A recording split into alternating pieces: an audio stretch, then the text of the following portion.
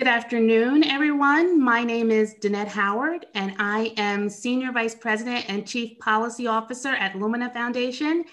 And I am delighted to welcome the 1,200 of you that registered for this webinar to our Equity First conversation with the amazing Dr. Ibram X. Kendi. Before we jump into our conversation with Dr. Kendi, I have just a couple of housekeeping items that I'd like to review so that we can ensure that we have a smooth and easy flowing conversation today. First, we'll have a little time at the end of this session to address any questions from the audience. So please submit your questions in the chat at the bottom of your screen. The public chat has been disabled, but we'll be collecting all of your questions and we'll try to address as many as possible. Second, closed captioning services are available today. To enable captioning, turn on your CC closed caption option on the bottom of your Zoom webinar screen. And finally, the webinar is being recorded and you can follow Lumina Foundation on Twitter to be made aware of when the recording is released. So with that, I'd like to read a little bit of Dr. Kendi's extensive bio, and then we will jump right into the conversation. Dr. Kendi is the Andrew W. Mellon Professor in the Humanities at Boston University and the founding director of the BU Center for Antiracist Research.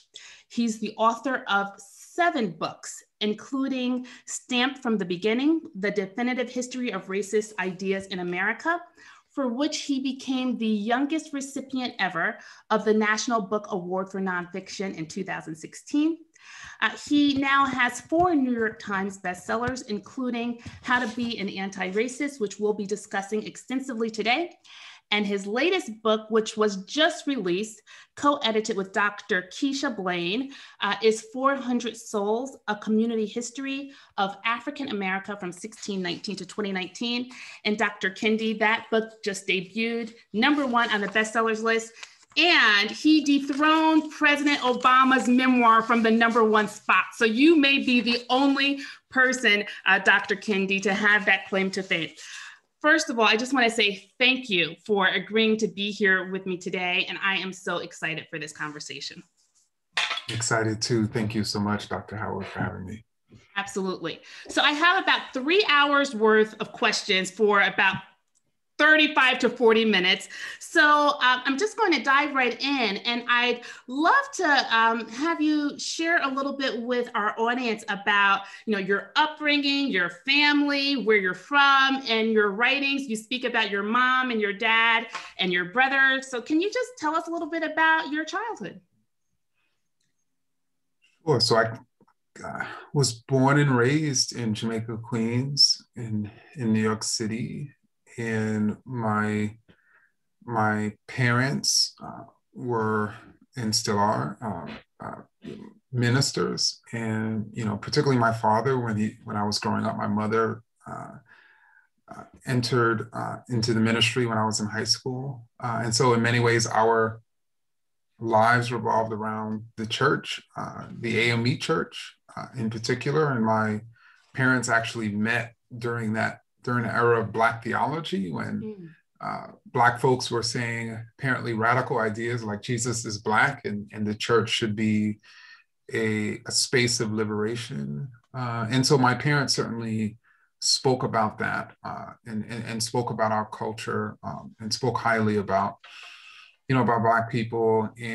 But we moved to Northern Virginia when I was in high school, Manassas, Virginia. And so I went from this pretty much all Black neighborhood to this suburban majority white neighborhood in all places in Manassas, Virginia. And it was near this Manassas Battlefield Park where many neo-Confederates would come to relive the glories of the battles of Bull Run that the Confederacy won early in the Civil War. And my high school was named after Confederate General Stonewall Jackson. So in many ways, I was able to sort of understand the way race and racism operates from both types of worlds, at least I can sort of reflect on that.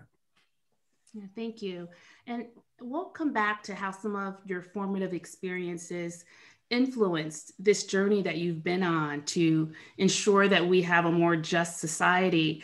But I really want to talk about the premise of your book, How to Become an Anti-Racist, which is that it is impossible to be not racist, you say, that one can't be neutral when it comes to the plague of racism. And this is a quote from your book: "There is no neutrality in the racism struggle. The opposite of racist isn't not racist, it's anti-racist. The claim of not racist neutrality is a mask for racism," you say. So, Dr. Kendi, for those who might be with us today who haven't read the entirety of your book, can you explain that basic premise that it is impossible to be not racist? You are either anti-racist or you are promoting and supporting racism. Sure. So we unfortunately, when we look out at our society, we see racial disparities and inequities all around us. We see, Black and brown people disproportionately incarcerated, Indigenous and Black folks disproportionately dying of higher rates from COVID-19. We see all sorts of racial health disparities, even well-educated Black women being far more likely to die in pregnancy than white women who haven't graduated high school. We see disparities in Black folks dying at high rates from police. We see Latinx immigrants being considered, quote, aliens, and immigrants from Europe being considered, quote, Americans. We see all these disparities, and these disparities, these forms of degradation, this is the norm. Just as in 1850s, slavery was the norm. So in that, when a person says, I personally am not upholding, I'm not doing anything, what happens to that norm? That norms persists. And so in order to eliminate that norm of racism, we have to actively do so. And to actively do so is to be anti-racist, meaning you have people who are actively seeking to substantiate and maintain this system of racism. Then you have people who are just going about sort of their day as this normality persists. And then you have people who obviously are actively challenging it. And those folks who are imagining this space of neutrality, what I'm trying to sort of say is just as it was in 1850, just as it was in 1950, when you do nothing in the face of slavery and Jim Crow, it persists. And then you have a level of complicity in its persistence.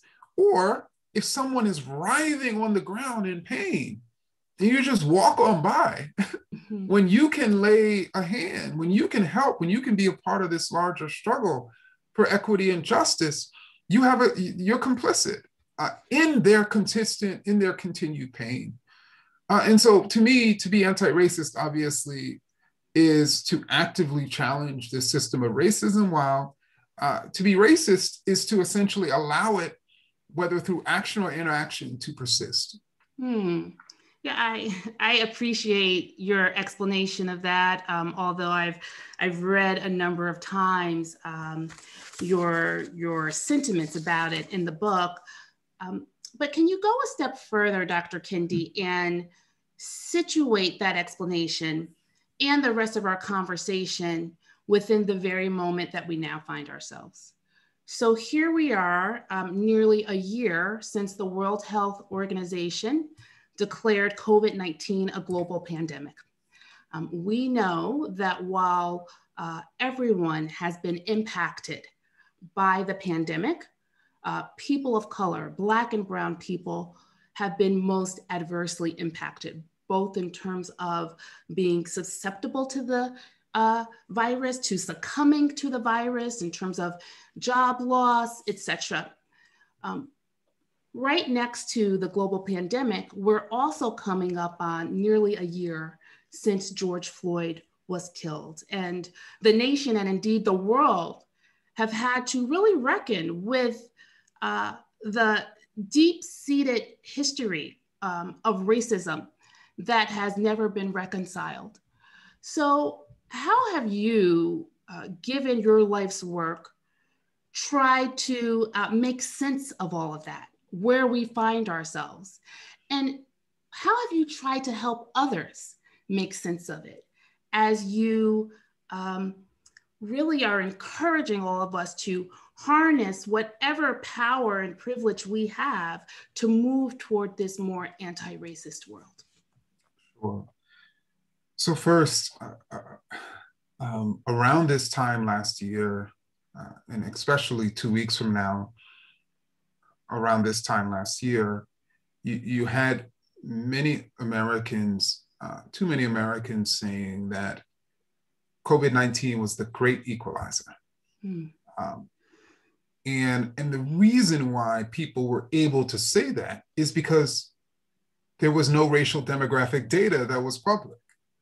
And by the end of the month, you had a county and a state, and ultimately by mid-April, you had several states that had released racial demographic data showing that Black and Brown and Indigenous people were being infected and killed at higher rates. And then at that point, and this is sort of how I make sense of it, and this is sort of the sort of conversation I'm trying to have with the American people. At that point, the next question was why? And I think that how we answer that why determines whether we're being racist or anti-racist. And so you had initially too many Americans saying, well, Black people are getting infected and killed at higher rates because they're not taking the coronavirus as seriously, they're not socially distancing, they have more pre-existing conditions because they eat bad food and they're so lazy and they don't exercise. In other words, Black people are at fault. Personally, there's something wrong with them.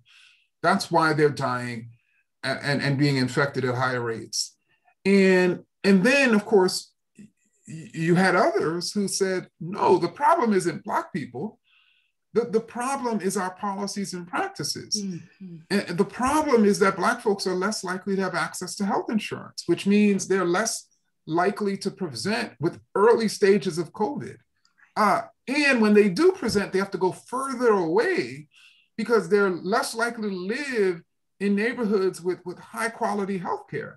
And then part of the reason, another reason why they present later is because they're more likely to work in the service industry where it's harder to get time off. And because they work in the service industry, they're less able, obviously, to work from home, which is leading to more infections and then more deaths. And then when they do get infected, because they're more likely to have pre-existing conditions, they have pre-existing conditions because they're more likely to live in neighborhoods with higher levels of air and water pollution. So then people started to see all these factors that were based on the conditions that Black people were forced to live in that was actually the cause.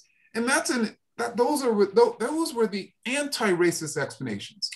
In other words, there certainly were Black people not taking the coronavirus seriously, but there were white people too. And indeed, we started to look for different explanations when by the end of April, we had these predominantly white groups that were protesting to reopen states. But it shouldn't have came to that. Why couldn't we just, from the beginning, if there's a disparity, if there's an inequity, for us to be like, okay, what can we change? What's going on with conditions and policies and practices and systems and structures? Yeah, that's right. And we're going to get to a question about the role of systemic policies in allowing systemic racism to continue. But before we do that, Dr. Kendi, I want to talk about some of the early episodes in your life that you describe in your book. Would you say personify the fact that you had really internalized some of those racist messages that you had been exposed to and received during your early years, and that in fact you had perhaps even begun to perpetuate some of those racist thoughts and ideas. And this is something about which there has been a lot of discussion and even some controversy, because you go on to say that you had to undo that you yourself had to learn how to be an anti-racist. So I guess I'd like to hear a little bit about some of those early experiences that you described, where maybe you were perpetuating some of those ideas, and then what were the moments that set you on a path to doing this work around anti-racism? So I came of age in the 1990s as a Black youngster, and if there was ever a decade in American history where Black youth were considered the American problem, were considered, as a movie from the era was named, a menace to society. It was the 1990s. That was the decade when it was imagined that Black youth did not value education. So a no schools, no excuses schools movement, emerged. That was the decade when Black youth were called super predators. That was the decade when Black teenage girls in particular were told they were having too many babies because they were so lazy, because they didn't, because they wanted more welfare. That was the decade in which Black youth who were listening to hip hop were being told that it was making us violent and hypersexual, and that we needed to pull up our pants and our halter tops.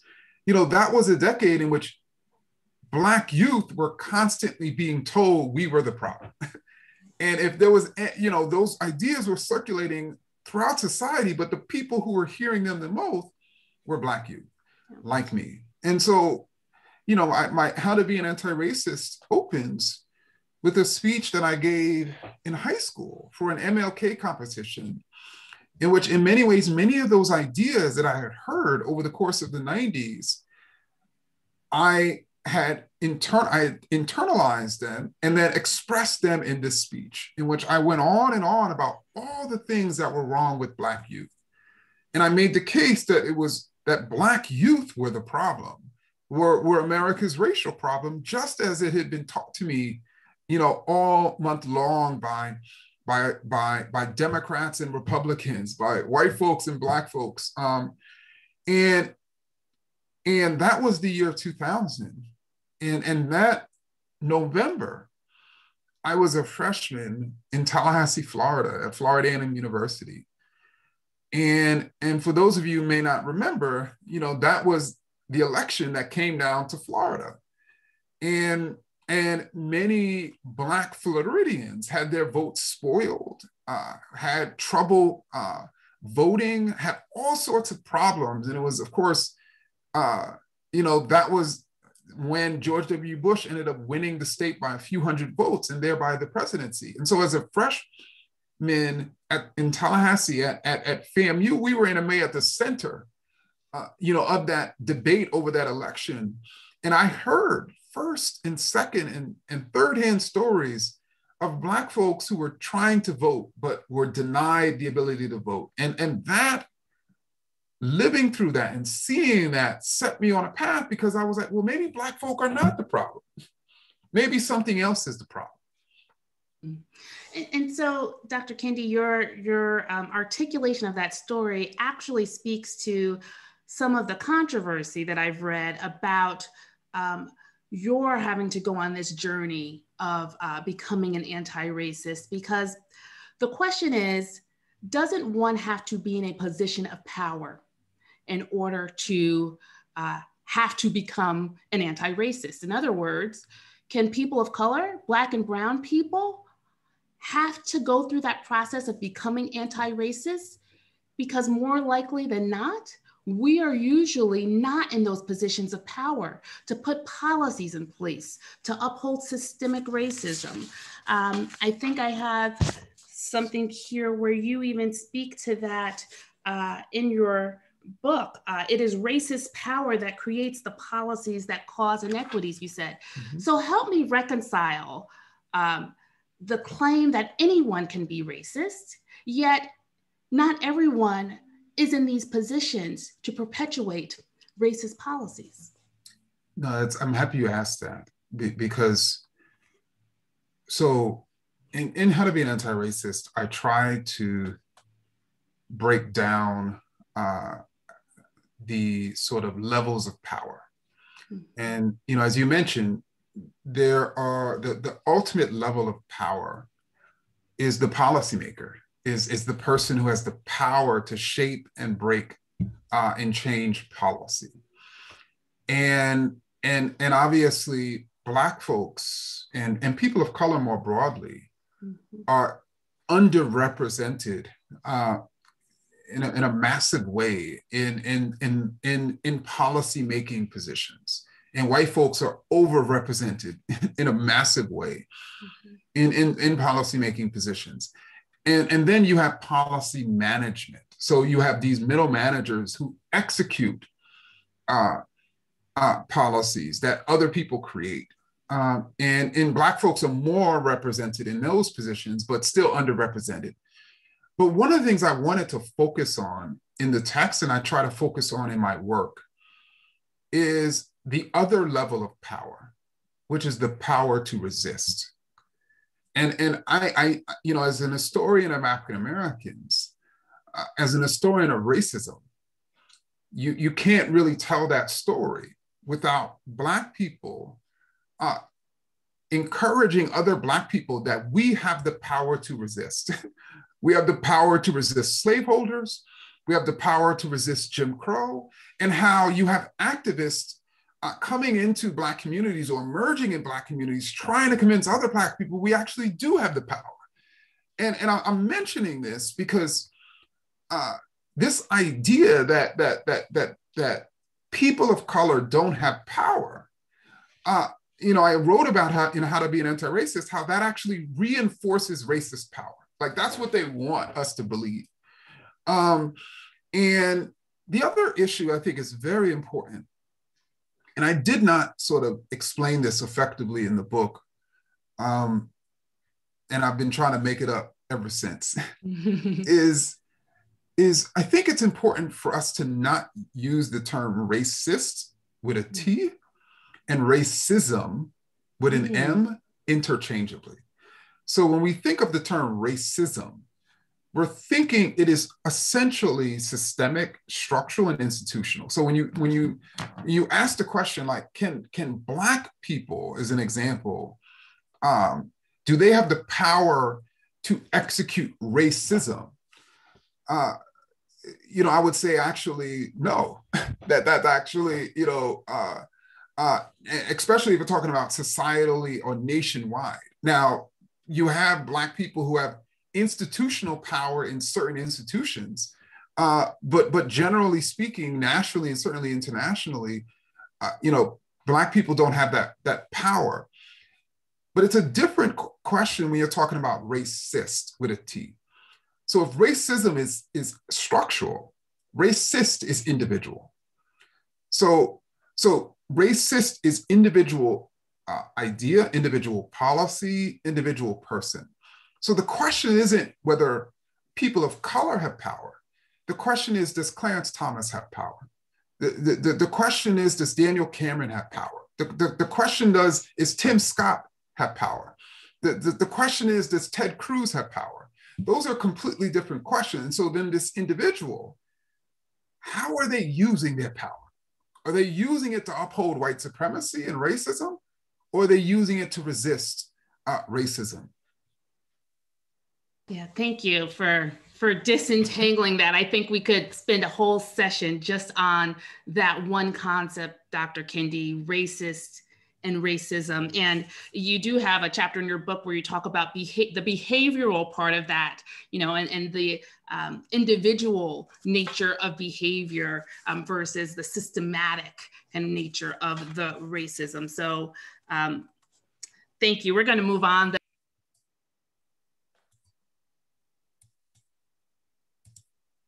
I want to move us into a discussion about the work of Lumina Foundation, which is expanding learning beyond high school. And we are committed to working with our partners and grantees to make sure that everyone has access to high quality learning and the opportunity to earn a high quality credential that's going to mean something for them. So a certificate, a bachelor's degree, an associate degree, a certification of some sort. And we know that as a nation, we've made progress over time in increasing the rate of individuals in our nation who have those credentials. We also know, though, when you look beneath the overall rate, there are significant differences, right? Dr. Kendi, you know this as well as anyone. Huge inequities, unjust and unfair outcomes by race and ethnicity. Now, some people call this the attainment gap. Some people might refer to it as the achievement gap, as they do many issues along the education continuum from pre-K through college. But you suggest that this should instead be called an opportunity gap, right? Not an achievement gap, an opportunity gap. Can you say a little bit about that? So specifically, when we look at, let's say, test score differentials between, let's say, Black and brown students and white and Asian students. And let's say if we're talking about SAT score differences, for us to call that an achievement gap places the burden on the students and the test takers themselves. In other words, who's achieving and who's not achieving.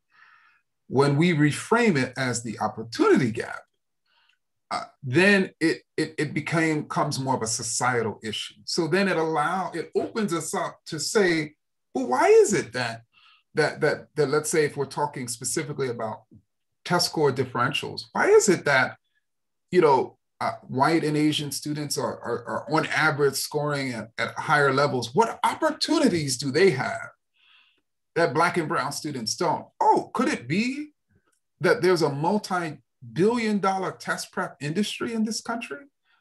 Could it, and those test prep companies and tutors market themselves to families as having the ability to boost one's test score? Could it be, as studies have shown, that those test prep companies are concentrated in white and Asian neighborhoods? And so it makes sense that if they're benefiting from that. Could it be that the schools are on average more highly resourced than the schools that Black and brown students come to? But because when we focus on, again, the achievement gap, it puts us down this road that I think many educators have been trying to get off of, which is that the problem are those Black students and brown students. And the reason why they're getting lower scores is because they don't want to work as hard, and that they come from broken schools with broken teachers and broken cultures and broken communities. And then educators then argue over whether they can be fixed. So some are like, it's impossible to fix those kids. And then others are like, oh, we can develop them and civilize them, right? But what if all along the problem was opportunities?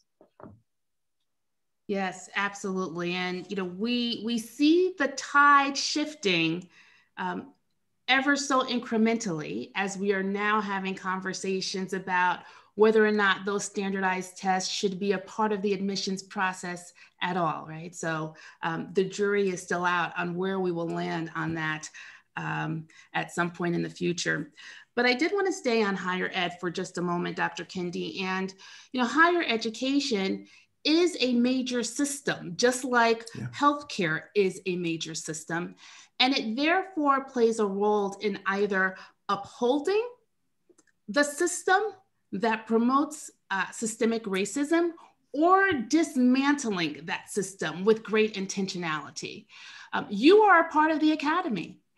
Where do you think we are as a field, higher education, in terms of our own anti-racist or anti-racism journey? And what can we do to accelerate our own work and help the nation move, and indeed the world move, toward becoming a more just society? So I I think you sort of framed it brilliantly. I think when you opened this segment, when you sort of talked about how indeed there are more students of color who are in higher education, quote unquote, or who've received credentials, but they're disproportionately located in community colleges, in public, for the lack of a better term, lower tier institutions, and significantly underrepresented in the quote, highly selective institutions. And to me, and those tiered institutions and community colleges are severely underfunded. And to me, that's the problem. They're in that tier because of a lack of funding, not because there's something wrong with them.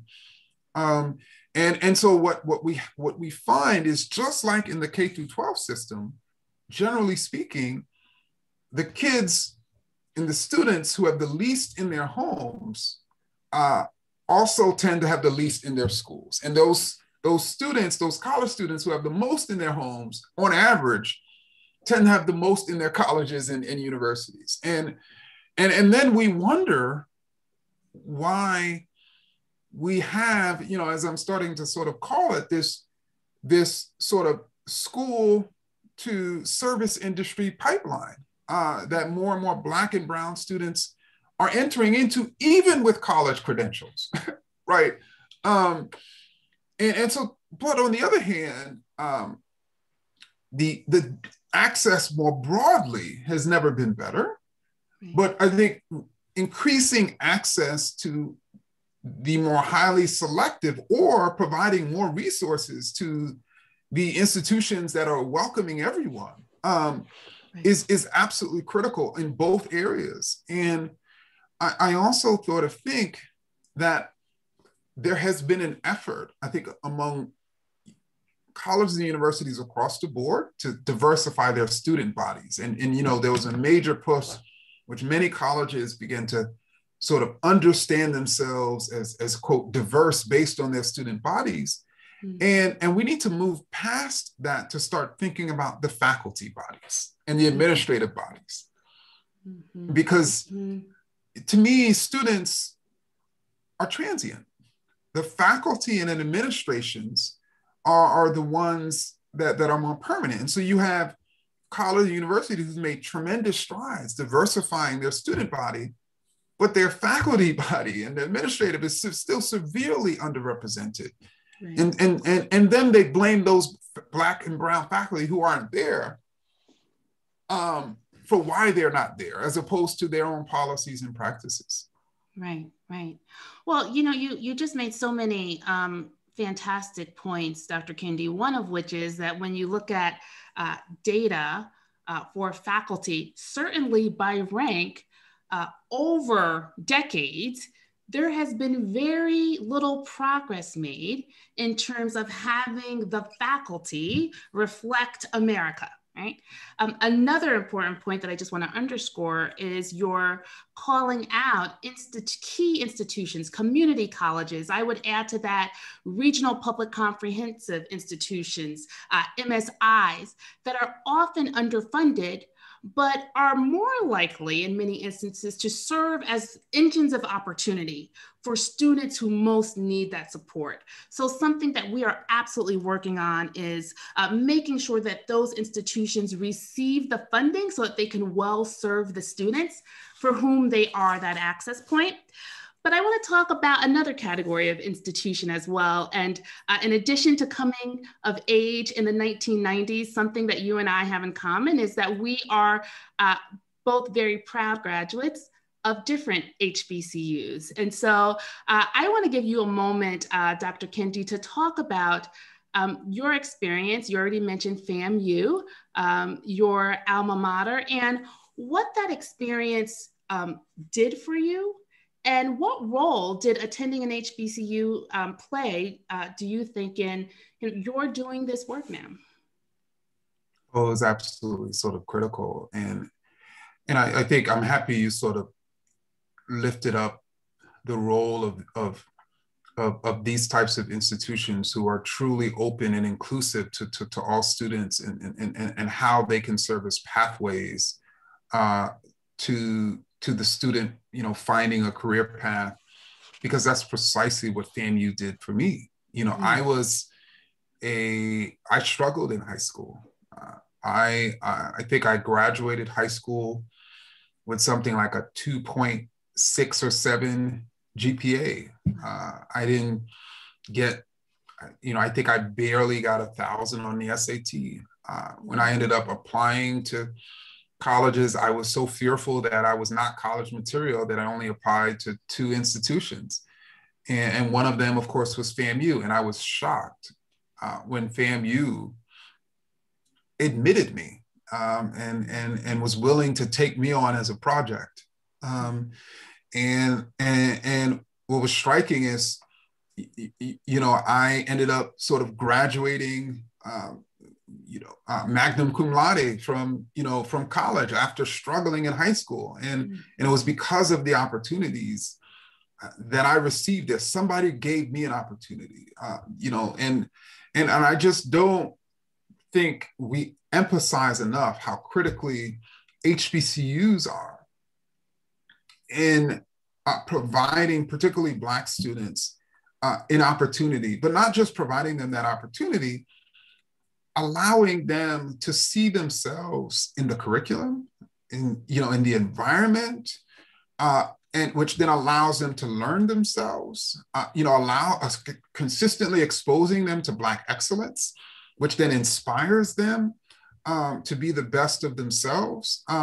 Doesn't necessarily have to worry about being the only one in a classroom when people are talking about slavery, because everybody's, a lot of students are Black, and then ultimately developing this pride, in the institution that you'll carry on.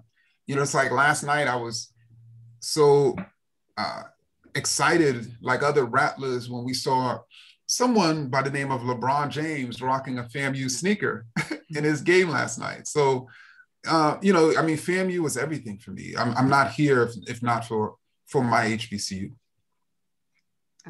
I love that, Dr. Kendi. Thank you. And all my colleagues know how much I love my HBCU as well, but that's not the topic of today's conversation. Thank you so much for sharing that. And I'm so pleased that we are focusing on HBCUs, community colleges, regional comprehensives, those engines of opportunity in our work at Lumina Foundation. So it's almost time to turn to audience questions, Dr. Kendi, but I'd like to talk a little bit about your center, the Center for Antiracist Research at Boston University, and what you're hoping to accomplish at the center, let's say over the next 1 to 2 years. I know you have many ambitious projects. Do you want to talk to us about just a few of them? Sure. So, I think in a broad sense, we know that there are just so many incredible scholars who are researching racism, and we want to provide mechanisms for them to translate their research into policy change, translate their research into narratives that can shift public opinion, and translate their research in a way that grassroots organizations can benefit.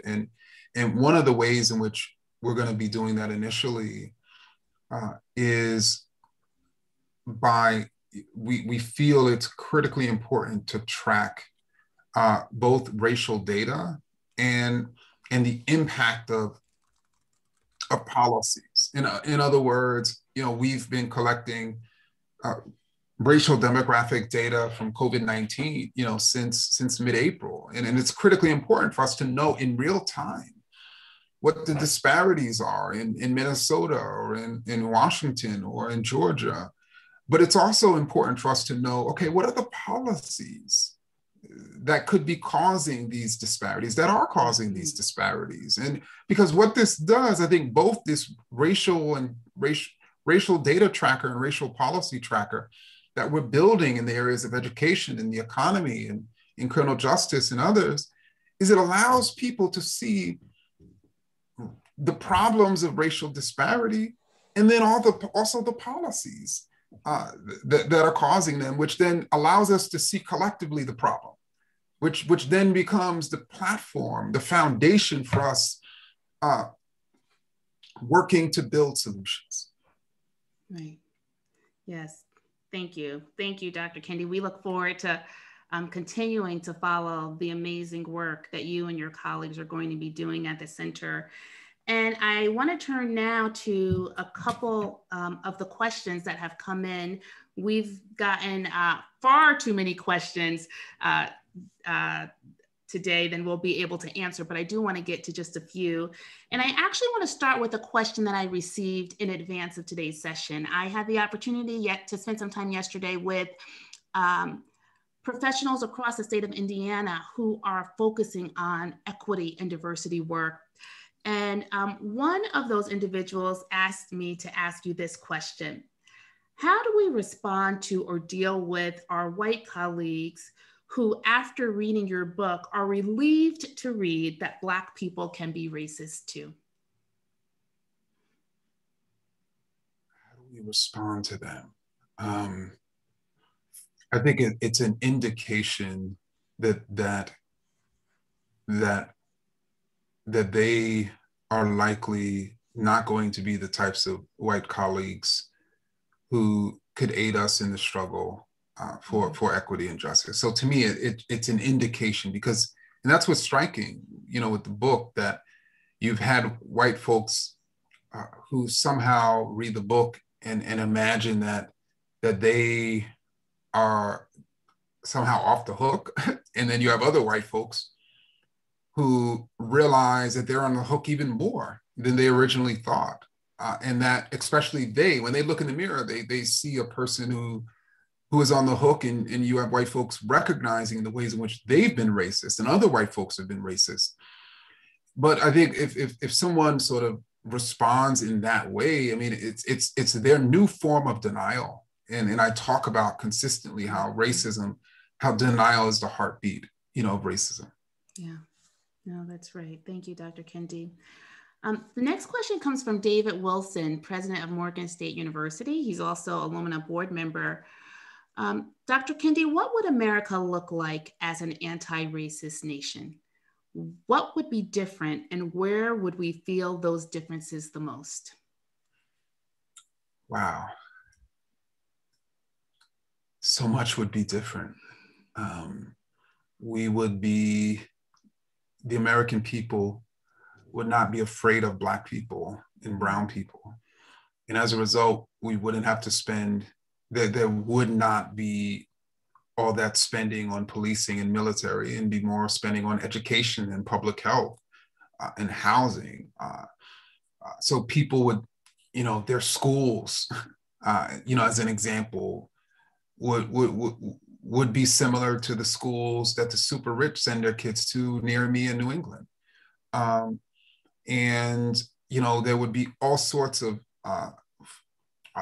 efforts and support for public health, which would then lead to potentially, when we look at the top 10 causes of health, I should say death, they wouldn't all be, almost all of them, diseases. And America would not have such high rates of deaths from all of these diseases, because we would have eliminated not just the racial health disparities, but we would have eliminated just these poor outcomes across the board, which are due to our refusal to truly invest in a 21st century health system. Because there's this belief that, I don't want those Black folks to receive better healthcare, so I'm going to forego it, that like many white people think. Thirdly, we as a nation would really truly be able to see and appreciate just the difference. To me, the best aspect of this nation is the fact that we're a multiracial, multi-ethnic, and multicultural society. And people would really be able to see that and feel that, and they would feel comfortable entering into different communities and learning about different cultures and ethnic groups and racial groups, and it would be supported. And I think people would then be able to have America would almost be like the human rainbow. And people would love that, about this country, as opposed to the ways in which we are fearful or ignorant or imagine that difference is worse than what we are. And it's easy to see how far we have to go to get there, right? But do you see any indicators of progress? I mean, what do you see that suggests, Dr. Kendi, that we are moving in that direction, even if sometimes we take 2 steps back? What gives you hope that we can continue this good work and ultimately meet that aspirational goal? Well, I'd say 3 things. First, that last year, some studies found that we had the largest series of demonstrations for any issue in American history. And I'm talking about, of course, the demonstrations that followed the murders of George Floyd and Breonna Taylor. So that gives me hope. It certainly gives me hope that by June, one study found that 76% of Americans were saying that racism is a big problem in this country. It certainly gives me hope that the president and vice president of this nation both stated that they have plans to root out systemic racism. Now, will they actually do that? Will we be able to turn those demonstrations into actual policy change? Will people who are aware of racism be willing to support the policies that can actually eliminate it? Is not something that I know, but I certainly see that as signs of hope. Thank you. Our next question: what advice do you have for student leaders who are beginning to learn and work towards social justice and change? So I think first, one of the things that it took me a long time to learn, and I find that there was a time in my life, especially when I was a teenager, that I didn't really care what anybody thought. I was going to dress how I wanted to dress. I was going to act how I wanted to act. But then by the time I reached the latter part of my teenage years and entered into college, I started being concerned, let's say, about what white people thought about me.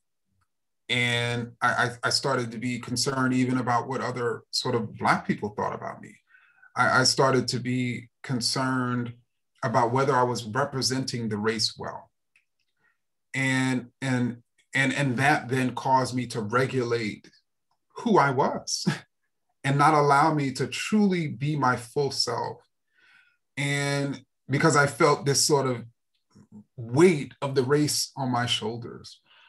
And so what I would certainly say to young people is that as you there certainly is this weight that we all have to carry to be anti-racist, to fight the sort of heaviness of racism, but we don't also have to restrict ourselves from being ourselves. And so, none of us are race representatives. And if we have a bad day and do something negatively, and a white person sees that and then generalizes, see, that's the way Black people are, and Black people are so lazy, so that's why they, we shouldn't do this or that. Who's the problem in that moment? That white person who is expressing that racist idea, not you. You're being human. And Black people should be allowed to be human, meaning to be human is to make mistakes. And so, I just want to, I always encourage young people, because the earlier we as human beings can feel comfortable in our own body to be ourselves, I think the better.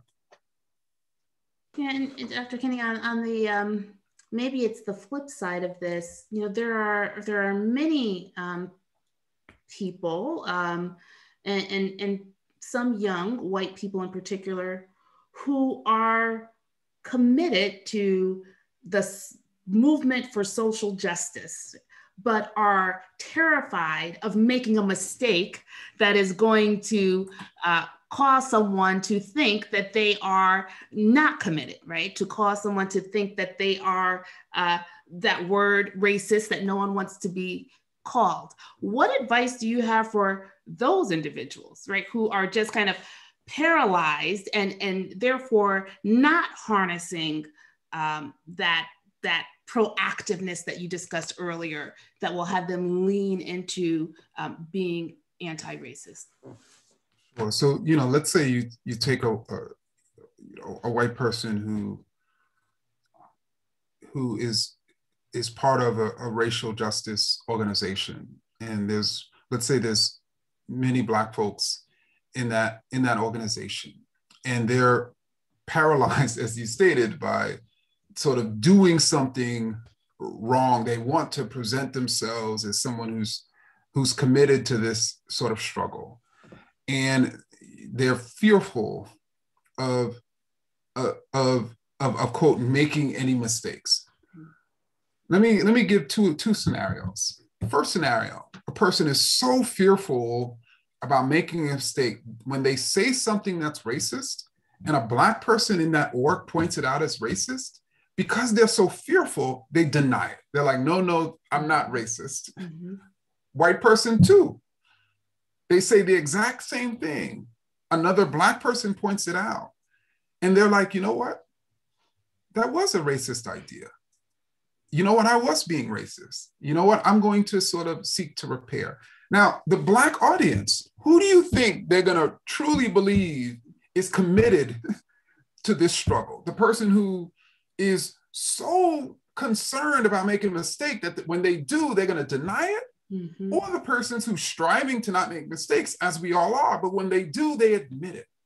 Mm-hmm. They're going to, I think Black folks are going to see that second person who admits the times in which they're being racist as more committed. And I say that to say, I think, I would encourage white folks to be less worried about making mistakes and more worried about denying when you make a mistake. Mm. Yes, thank you. Thank you. Okay, Dr. Kendi, I'm going to try to squeeze in two more questions. One question from the audience, and then I have a final question for you. So the audience question is, who are some of the authors, artists, and thought leaders who have most influenced you and inspired your work?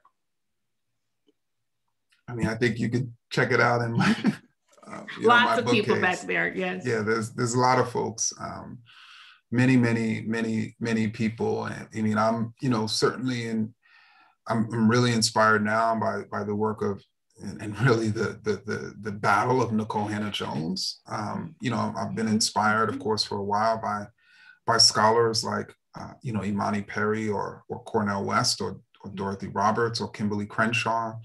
I'm inspired by activists like Alicia Garza. I'm inspired by lawyers like Brian Stevenson and Sherilyn Ifill and Michelle Alexander. And, there's just so many incredible people who are doing great work right now who are consistently inspiring me. Thank you. So our final question for this afternoon, Dr. Kendi, I was going to ask you what gives you hope in this moment, but you already addressed that. So for all of the people who are still on the webinar with us today, what is your call to action for us in this moment? I think for each of us to think about what do we have to give to this larger struggle for racial justice. So some of us we're in a position in which that's what we do on a daily basis. But for those of you who aren't, the question is, what do you have to give? How can I support those local or national or statewide organizations and entities and institutes and centers and nonprofits and political leaders and who are fighting for racial justice? Can I volunteer for those organizations? Can I provide my expertise? Can I support them financially, like, what do I have to give? And I think, I want people to think about that. And then also think about, what am I passionate about? Am I passionate about education? Okay, what part of education? Am I passionate about higher education? Am I passionate about higher education in Georgia? What aspect of higher education? And the reason I'm asking this is because chances are there are entities that are fighting for equity in the specific area that you're passionate about. So then you can go and support them, in their efforts. That's right, Dr. Kendi. We can all do something. We just have to figure out what that something is. Dr. Kendi, I want to express a heartfelt thank you for joining me today for this far-reaching conversation. As I said, I think we could have easily gone for another hour, but we did cover a lot of ground. So thank you so much on behalf of Lumina Foundation. And to our audience, thank you for joining us today. To learn more about Dr. Kendi's work and the BU Center for Anti-Racist Research, you can follow them on Twitter at Anti-Racism Center, and you can follow us at Lumina Foundation, and our Twitter handle is at Lumina Found.